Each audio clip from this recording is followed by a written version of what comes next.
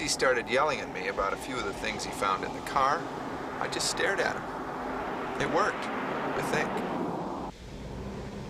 Anyway, 2 items Rick and TC found were totally unfamiliar and therefore promising.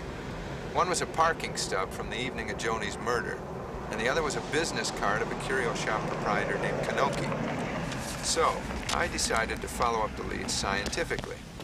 I flipped a coin and tried the restaurant first. Good afternoon. Enjoy your dinner.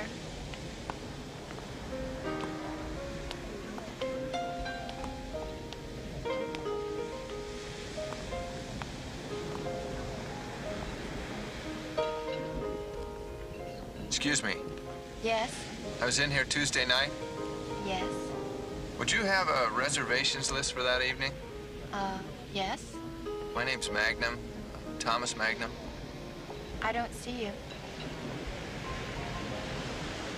Well, maybe it was in my friend's name, Kanoki. Kanoki? No. May I? Sure. Thank you.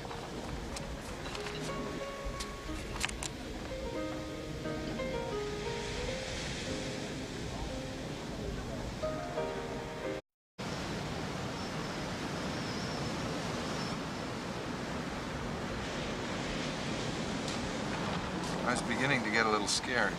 The business card from Haloka Antiques was my last tangible link to whatever happened that night. I just hoped it was more tangible than the parking stub from the Crouching Lion restaurant.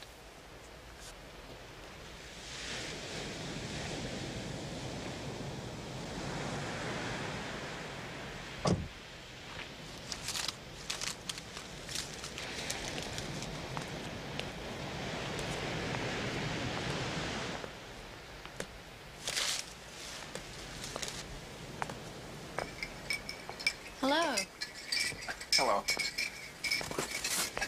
Is Mr. Kanoki here? May I help you?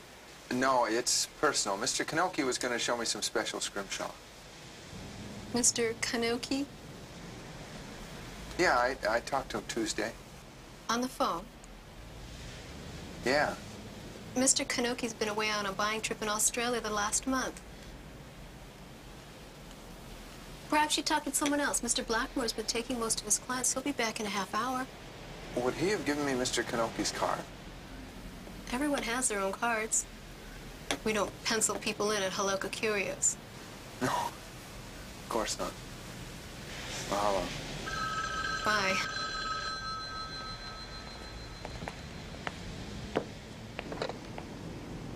Restaurant I'd never been in. A curio dealer I'd never met. Places I'd never seen. The only reality was Joni Green was dead. I had amnesia,